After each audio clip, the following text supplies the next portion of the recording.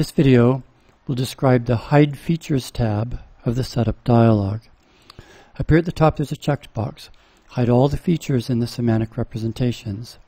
If we check that, okay, before it's checked, right now we see all the features for the words, the phrases, the clauses, etc. If we check this box, then say apply, now the features are hidden. They're still there, and when we rest the cursor, we still see the pop-up. All the information is still there. It's just the features are hidden.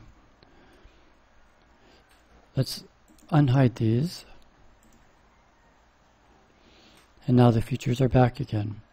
Here you can hide individual features. For example, there are a set of features on clauses for honorifics whenever people are talking to each other. For example, if a mother is talking to a child, or if a man is talking to a king, we include the speaker, the listener, their relative age, their attitude, etc. If your language doesn't need that information, then you can hide it.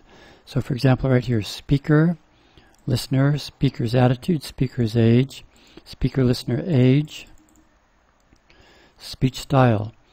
If your language doesn't need these, then you can hide them.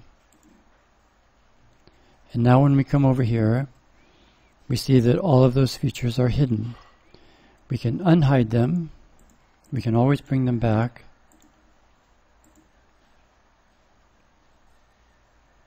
And now they're back again.